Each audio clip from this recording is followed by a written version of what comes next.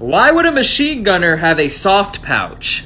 This cheap plastic box looking thing is your ammo holder for your 249 machine gun, and it holds 200 rounds.